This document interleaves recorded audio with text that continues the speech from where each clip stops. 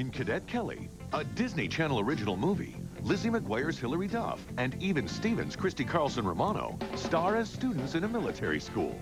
The roles let them learn what being in a military school was like, because in the movie, they compete against the #1 military drill team in the country. They didn't use any real guns when they were making Cadet Kelly, but everything else was the real deal. Hilary and Christy had to learn all the right moves from the pros.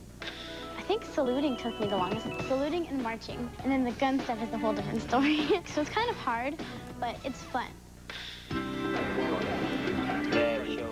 The moves do come second nature, but you have to be focused 100% of the time. Luckily, the actors had a lot of help from choreographer Amy Wright. It was kind of a boot camp in that they had to learn military terms. They had to learn commands. They taught us how to salute and port arms and all the commands. Attend, hut! I was like so excited. I was like, my arm muscles are gonna be so big. We basically were in military school.